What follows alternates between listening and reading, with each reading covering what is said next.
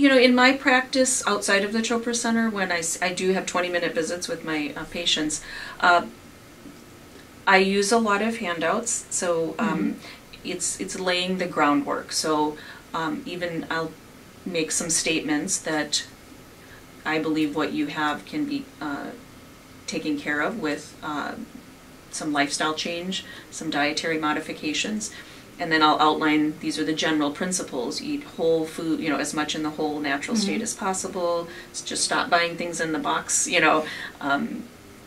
Try to buy things that don't have a lot of herbicides and pesticides. Move your body. I'll say, you know, try a 15-minute walk after you eat lunch, if you can, you know, during your lunch break. So I introduce a few concepts and meditation, and then I give them some online resources or places they can get CDs to get started.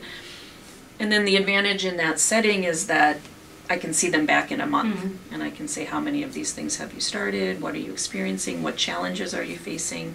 And sometimes over 6, 7, 8, 10, 12 months, you know, you start to, yeah, they do, exactly. And I think that's a good message, is what the physician tells people as far as expectations is really important. And when you start to do things from an Ayurvedic perspective, where you're trying to eliminate all of the things that have gotten in the way of someone's health.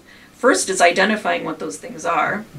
Then it's eliminating those. Then it's allowing the body's natural healing mechanisms to do what it knows how to do.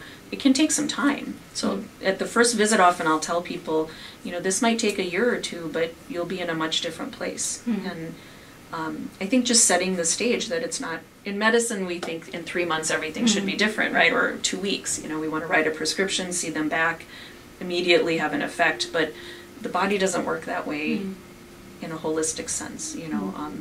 It takes some time to manifest those things that are going to be permanent and in a balanced way.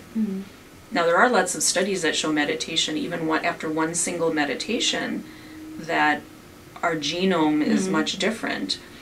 However, then you need to maintain a regular practice of, you know, these mind-body practices to keep in that more healthy state of genomic expression.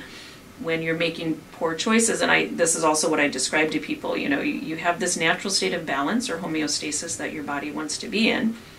When you make choices that don't support that homeostasis, you're just, you know, moving the balance away. When you make choices that are encouraging that homeostasis, then that's where you'll stay more often. So it's all about choices, and it's empowering for people to realize that every day, every moment, they have a choice as to whether they're, you know, whether it's food or activity or response to an emotion or an interaction with someone, whether it's a choice that's leaving them away from balance or toward balance.